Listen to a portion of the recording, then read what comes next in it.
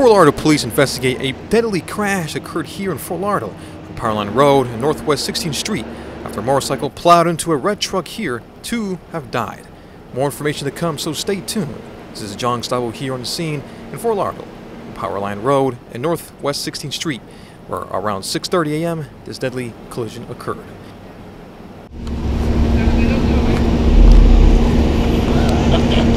I got a bad scanner.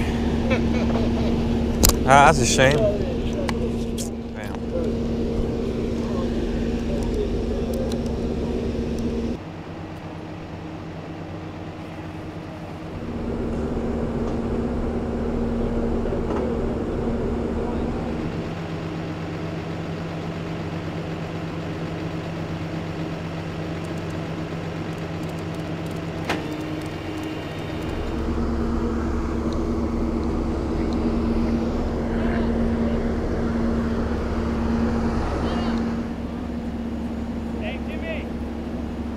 This is John Gustavo reporting here from South Florida. Take care, and I'll see you in the next.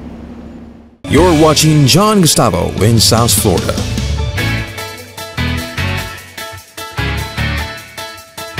Here to bring you the wildest, latest, craziest news to hit you in South Florida.